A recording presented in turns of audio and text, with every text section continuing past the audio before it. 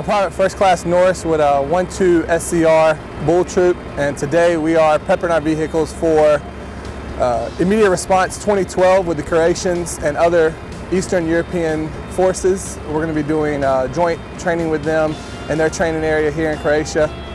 Today we pretty much put the miles gear and dice gear on there, which is kind of like, like a big laser tag we get to play. They have it also, so back and forth. We know when our vehicles are killed, if we shoot them or if they shoot us, doing different types of exercises with their vehicles and our Strykers. Their vehicles are almost just like ours, so both the crews have kind of talked to each other to see the difference between both of them.